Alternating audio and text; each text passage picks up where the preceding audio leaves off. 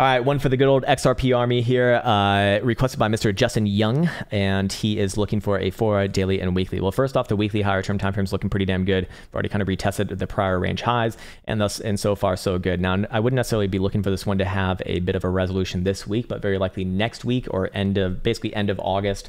Currently recording this on the 18th of August right now, so probably around next week or maybe last week. I would be looking for a retest of the highs on this rally, actually somewhere around about 160 or so, and very likely new highs on top of that. I'm just curious what the monthly looks like.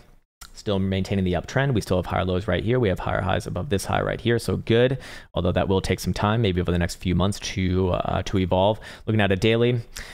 This one's actually rather okay. I know that this is kind of interesting to say about XRP, to be fair, but you do have a golden cross right here. All major moving averages are with the positive slope, and they are all chasing right now too. And it looks like you're going to try to put in a higher low right around the 10 simple. So now we can go into the short-term time frame, see what we got going on over here. 4-hour, putting in another higher low on the 55. That is good. Hidden bullish evidence is going to be confirmed at the end of the next hour, 43 minutes and 49 seconds, with any sort of a closure basically above about 112 or so. And I would be looking at a short-term target back up towards 119.5 to 120, and this one probably trades sideways from there, and then very likely trades to the upside over the next few weeks if that were to happen.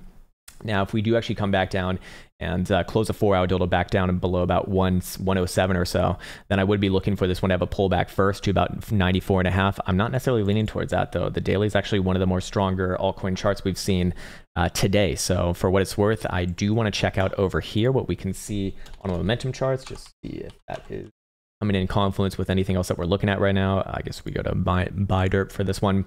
4-hour Stoke's going to turn up with any sort of a closure above 114. Not bad. Let's see what daily looks like. Daily will turn up above 128. So I don't think this one's like trending today or anything like that. I think it still trades more or less sideways in a short-term time frame range. And weekly is up as long as above about 56 cents. So that is good for the long term.